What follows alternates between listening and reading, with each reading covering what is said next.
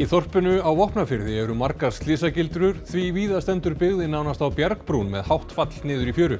Ráðist verður í aðgerðir til að bæta öryggi eftir skelfilegt slys í síðustu viku þegar ung kona hrapaði til bana.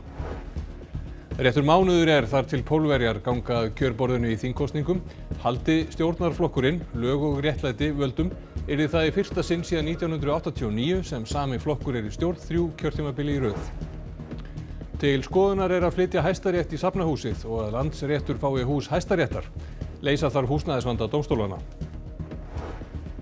Nýtt ár í tímatali gyðinga hefst við sólsetur í kvöld. Rabbíni gyðinga hér á landi segir hátíðahöldin snúast innri ró og að matur leiki stórt hlutverk. Mikið dýrðir í Svíþjóð þar sem hálfrar aldar krýningarafmæli konungsins er fagnað. Formaður sænska félagsins á Íslandi klæðir sig upp og skálar af þessu tilefni.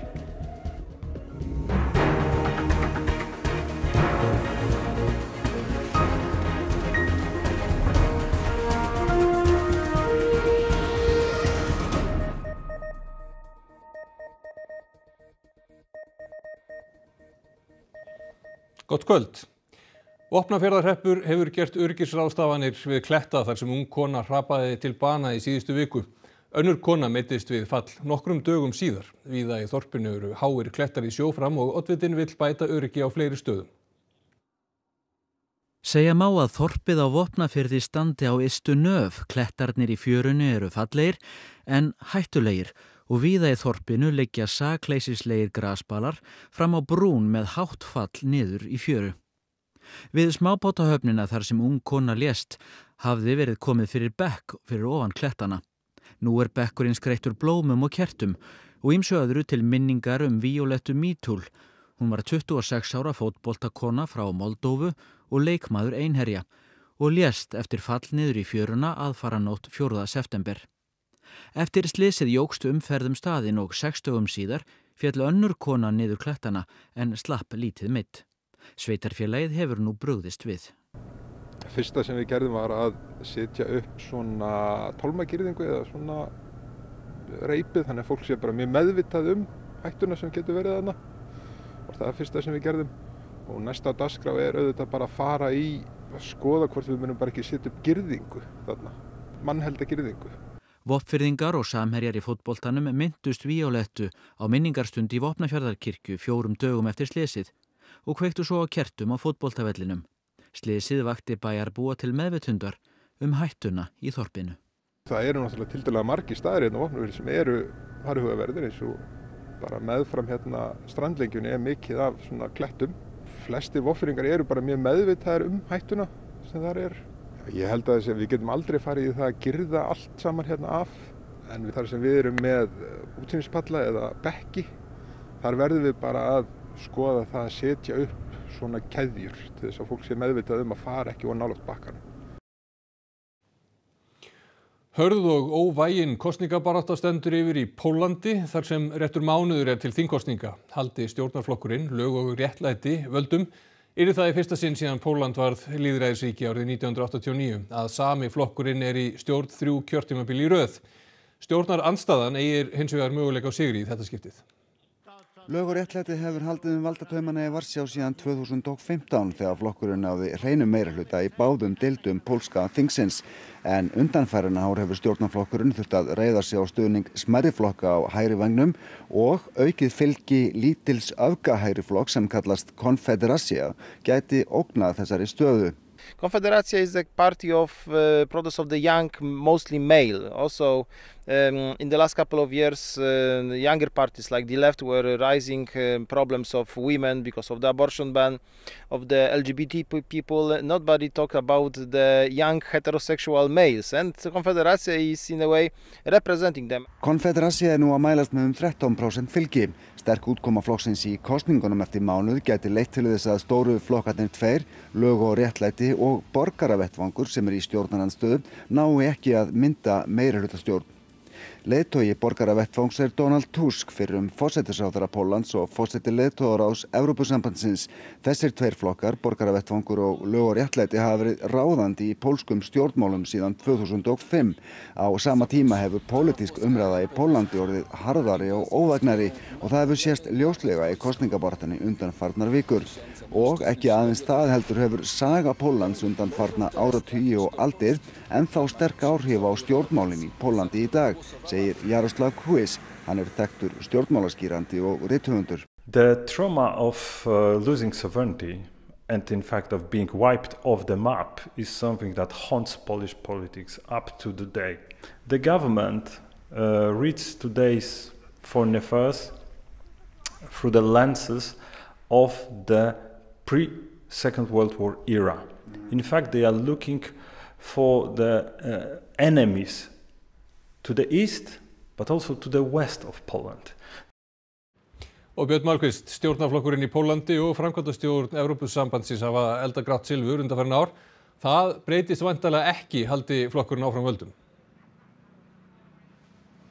Nei, það gerir það alveg örugglega ekki og mögulega harðnar þessi deila nái lög og réttlæti góðri kosningu eftir mánuð. Það kannski frekar ólíklegt en það gæti líka gerst. Gleymum því ekki að þessi deila hefur staðið núna undanfarin 5-6 ár og hún hefur haft alls konar afleiðingar. Þar á meðal þær að framkvæmdastjórn ESB hefur farið í málaferli og Evrópudómstóllinn hefur dæmt dagsektir á stjórnvöld í Póllandi.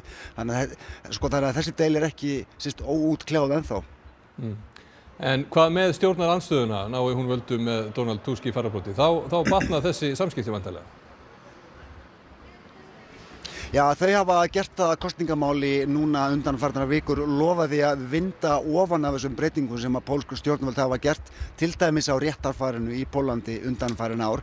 En það ekkert einfalt mál, það þarf að breyta lögum, það þarf mögulega að breyta stjórnarskrá, það þarf að koma öllu þessu saman í gegnum þingið og svo það forseti Póllands, Andrzej Duda, sem í rauninni, kemur í rauninni úr núverandi stjórnarflokki, lögum og réttlæti.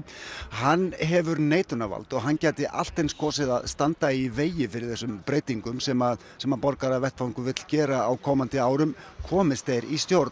Allt þetta kemur í ljós 15. október þegar verður kosið í Póllandi. Takk fyrir það Björn Malmquist. Við fjöllum nánar komandi kosningar í Póllandi í þættinum Heimskviður á Rás 1 eftir hádegi á morgun. Ákveðið var á ríkisstjórnarfundi í morgun að láta meta kosti þess að ráðast í flutninga veigamikilla ríkisstofnana eins og Hæstaréttar og Listasafns Íslands. Tilgangurinn meðal annars að leysa húsnæðisvanda dómstólana. Tillögurnar eru margar og nokkuð róttækar. Meta á hvort fýsilegt sé að Hæstiréttur flytji safnahúsið við Hverfisgötu og Landsréttur flytji á móti úr Kópavogi í Hæstaréttarhúsið. Þá á að meta hvort Listasafn Íslands gæti flutt í fyrrum húsnæði Landsbankans við Austurstræti, þar sem mörg verðmætustu listaverk eftir meistara myndlistarinnar hafa prýtt veggi húsins í meira en heila öld. Einnig verði kannað hvort mögulega megi hýsa aðra menningarstarfsemi en listasafn í bankahúsinu fyrrverandi. Og svo á að kanna hvort að flytja megi héraðsdóm Reykjavíkur og Reykjanes hingað í sjómannaskólann við Háteigsveg.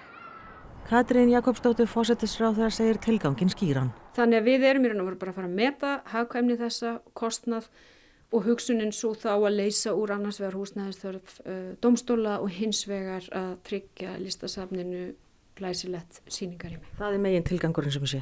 Það megin tilgangurinn og nú ætti þetta bara skýrast á haustmánuðum hvort að við metum þetta fýsilegan kost fyrir þessar stofnanir.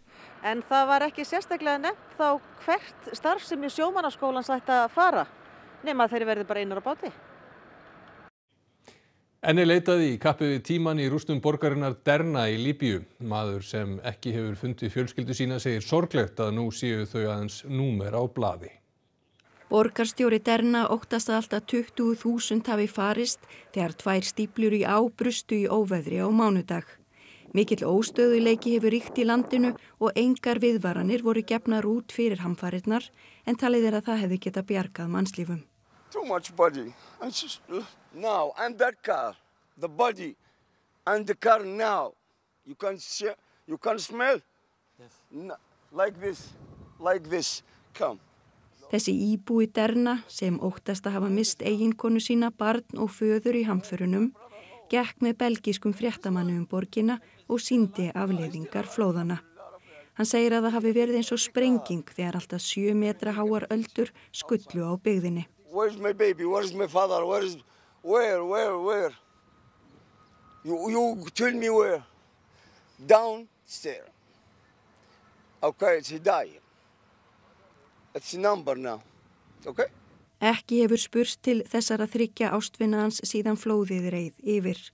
11.300 hafa fundist látin, flest í borginni Derna og 10.000 saknað. Það hamlar björgunarstarfi að erfitt að koma vinnuvélum eftir ónýtum vegum. 30.000 hafa mist heimili sín og reynt að koma þeim á brott sjóleiðina. Ákveðið var á hluthafafundi ljósleiðarans í dag að auka hlutafé fyrirtækisins rúma 3 milljarða króna. Stefnt á að útboð af nýjum hlutum verði lokað og langtímafjárfestum sem tengjast almannahagsmunum og aðilum með reynslu og þekkingu sem nýtist ljósleiðaranum sérstaklega verði boðið að gera tilboð. Söluferlið hefst á nýju ári. Og hluthafafundi ljósleiðarans var að ljúka rétt í þessu í Hvalfirði og þar Benedikt Sigurðsson fréttamaður staddur. Vitað hverjum verður boðið að kaupa? Nei, komið sæl, nei, það kannski ekki alveg ljóst á þessari stundu nákvæmlega hverju það verða sem fá boðum að kaupa hluti í ljósleiðaranum.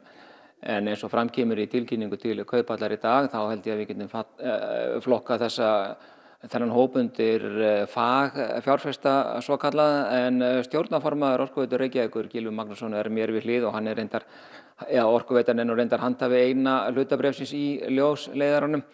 Gylfi, vitað, þið búin að gera ykkur grein fyrir því hvaða kaupendur þetta sem koma til greina? Já, við viljum helst laða til okkar aðila sem að geta stutt við þennan rekstur, bæði með fjármagni og ekki síður þekkingu, þannig að það væri mjög æskilegt að fá einhverja slíka inn, en við höfum líka horft til aðila sem eru tengdir almannahagsmunum eins og lífeyrissjóðir og aðrir sem eru í breiðri eign. Nú Míla í höndum fransks fyrirtækis. Munið þið leita hófana meðal útlendinga líka? Já, það ekkert útilokað, en höfum í huga að við erum nú bara að selja þriðjung, þannig að það verður nú alltaf mikill meirihluti í eigu Íslendinga, en erlendir aðilar með sérþekkingu á þessu sviði gætu auðvitað verið góður fengur í hluthafahópinn. Nú spyrja kannski einhverjir þegar verið að selja eignir sem eru þannig séð í eigu almennings, hvort að það sé kannski farið betra því að hafa opið útboð. Kom það til álita? Já, það var alveg tvímælalaust eitt af því sem við skoðuðum, en það fylgja því ákveðnir ókostir. Það töluverð stíf regluumgjörð sölu á hlutafé til neytenda og töluverður kostnaður sem að fylgir því, og þess utan þá þetta að færa góður rök fyrir því að svona rekstur sé nú kannski ekki endilega eðlilega fjárfestingarkostur fyrir mannin á götunni. Það betra að kaupa í gegnum verðbréfasjóði eða lífeyrissjóði eða aðra slíka þar sem eru sérfróðir aðilar sem geta lagt mat á svona tiltölulega flókinn og erfiðan rekstur. Það var einmitt það. Við sjáum hvað setur, en samkvæmt tilkynningu ljósleiðarans til kaupallar í dag, þá verður ráðist í þetta útboð á næsta ári. Við kveðjum hérna frá Hvammsvík í Hvalfirði. Takk fyrir það, Benedikt Sigurðsson. Katrín Jakobsdóttir forsætisráðherra hefur sent formönnum allra flokka á Alþingi 3 greinargerðir endurskoðun á stjórnarskránni. Í greinargerðunum lagt til að breytingar verði meðal annars gerðar á ákvæðum auðlindir, umhverfi og eignarrétt og eftirlit dómsvalds gagnvart framkvæmda og löggjafarvaldi. Þá lagt til að stjórnmálasamtök og frambjóðendur geti kært ákvörðun Alþingis gildi alþingiskosninga til Hæstaréttar. Katrín vonar að tillögurnar komi af stað nýrri umræðu stjórnarskrárbreytingar. Nokkur ólga meðal Húsvíkinga vegna áforma að hætta flugferðum milli Húsavíkur og Reykjavíkur. Stjórnarmaður flugfélagsins Ernis segir sanngirnismál að ríkið styrki þessa flugleið líkt og annað innanlandsflug.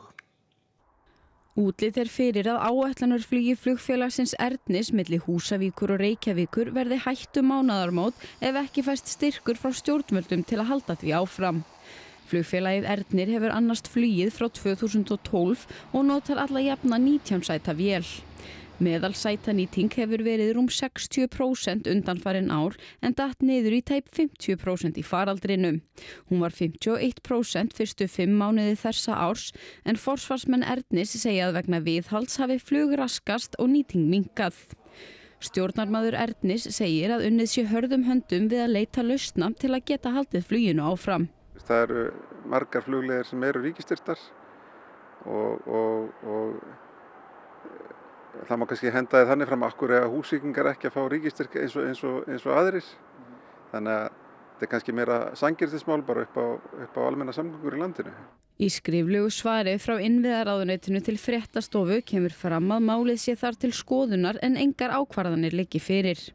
Ólafur segir að ef til þess komið að leggja þurfi niður flugið eigi það eftir að hafa nokkur áhrif.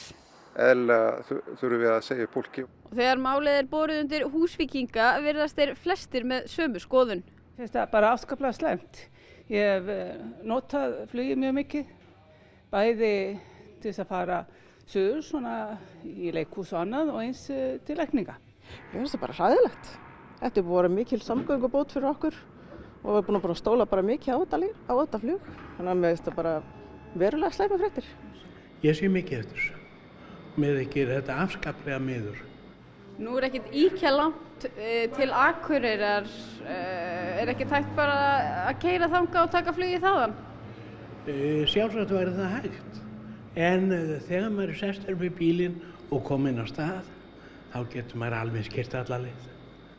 Eins og að millilenda og þurfa að bera allt draslið fram og tilbaka. Nýárshátíð gyðinga Rosh Hashan hefst í kvöld. Gyðingar á Íslandi halda daginn hátíðlegan meðal annars með mat og drykk ásamt að blása í hrútshorn að aldagömlum sið. Við sólsetur fagna gyðingar víða veröld nýju ári en þá hefst 2 daga nýárshátíðin Rosh Hashan. Abraham Feldman, rabbíni gyðinga á Íslandi, segir að hátíðarhöldin séu talsvert frábrugðin hefðbundnum áramótafagnaði. It's not a party day, it's more of a day of reflection and thinking about what's important in life, what's really important. Samfélag gyðinga hér á landi telur tæplega 400 manns. Rabbinin segir stutt síðan samfélagið fekk viðurkenningu sem trúfélag og því eru gyðingar enn án synagógu eða miðstöðvar og bænahús.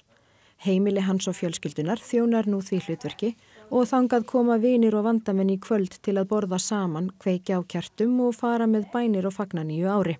Muski, eiginkona Feldman rabbína, segir mat gegna veigamiklu hlutverki í helgiathöfnum gyðinga. Auk þess að metta sé hann einnig táknrænn. This is the head of the fish attached to the fish, so I'm not going to take that off. And that is because we wish each other to be like a head, to be like a leader and not like a tail, to be ahead of the game, to have the head, the upper part of life.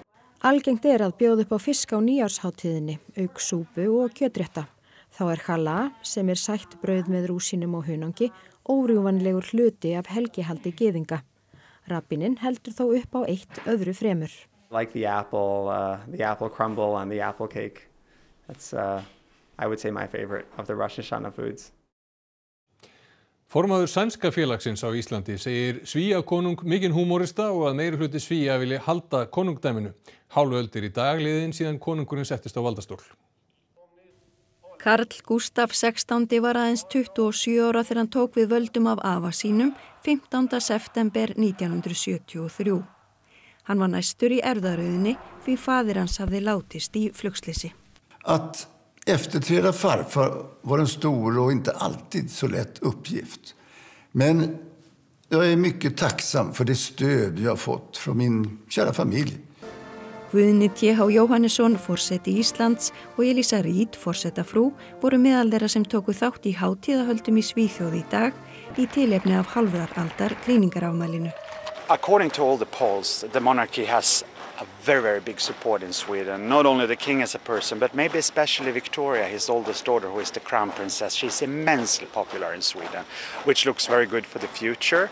But I think for many people, the tradition of having a royal family is something that people appreciate. Formaður sænska félagsins á Íslandi tekur í sama streng.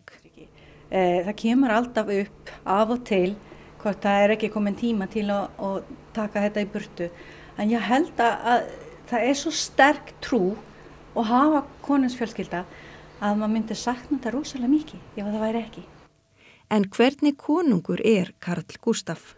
Já, Hans Majestät konunginn sem við segjum hérna í Svíþjóð, hann mjög indæl maður. Hann mjög almennlegur, hann mikið humoristi og ég hef heyrt alltaf gaman í kringum honum. Konungurinn stundaði háskólanám í Svíþjóð og gegndi herþjónustu. Þá hann mikill náttúruunnandi.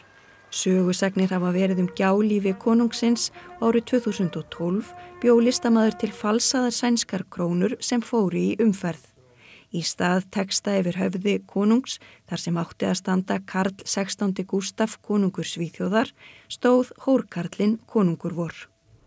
Og ertu að fylgjast með hátíðahöldunum núna helgina? Já, heldur betur.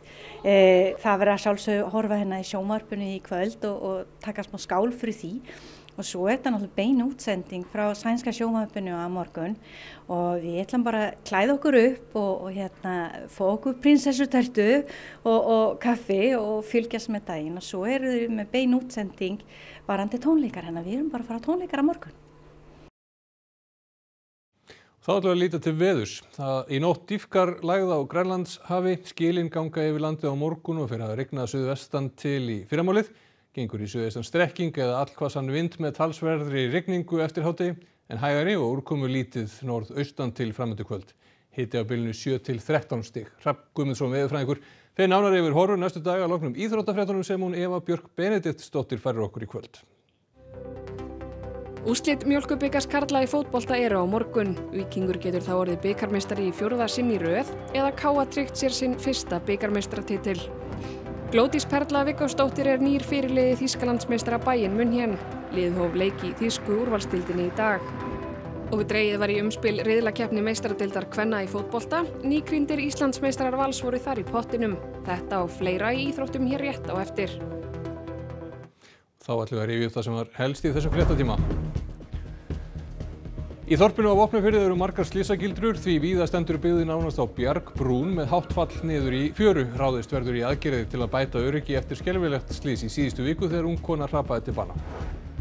Pólverjar kjósa til þings eftir mánuð, haldi stjórnarflokkurinn lög og réttlæti völdum yrði það í fyrsta sinn síðan 1989 sem sami flokkur í stjórn 3 kjörtímabili í röð. Til skoðunar að flytja Hæstarétt í Safnahúsið og að Landsréttur fái hús Hæstaréttar. Leysa þarf húsnæðisvanda dómstólanna. Nýtt ár í tímatali gyðinga hefst við sólsetur í kvöld. Rabbíni gyðinga hér á landi segir hátíðahöldin snúast innri ró og að matur leiki stórt hlutverk. Næstu fréttir verða í útvarpi klukkan 10 í kvöld og á ruv.is má nálgast allar nýjustu fréttirnar á íslensku, ensku og pólsku. Og þessum fréttatíma lokið. Verið sæl og góða helgi.